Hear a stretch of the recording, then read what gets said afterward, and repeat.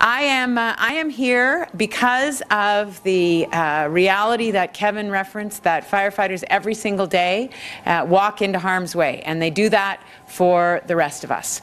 I'm pleased to announce that we are increasing cancer coverage for firefighters. That is the announcement that I'm making today.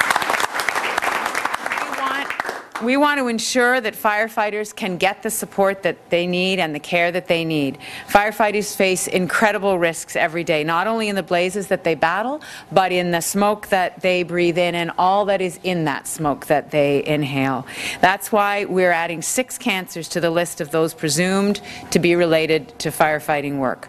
Breast cancer, multiple myeloma, testicular cancer will be added immediately. Prostate cancer, lung cancer, and skin cancer will be added by 2017. This will make it easier for firefighters to qualify for benefits under the Workplace Safety and Insurance Act. On behalf of the 11,000 firefighters that form the Ontario Professional Firefighters Association, I'd like to thank the Ministers Flynn and Nackvey, as well as the Premier, for proposing the regulatory change.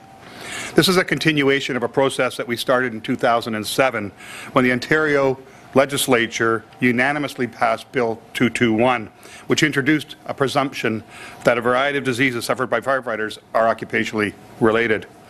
Firefighters are exposed to toxins from chemicals and plastics that are in our materials today, and it enters, unfortunately, through the skin and absorption through the skin as well as through the air. Firefighters don't count on becoming sick years later from fires they thought they'd already beat.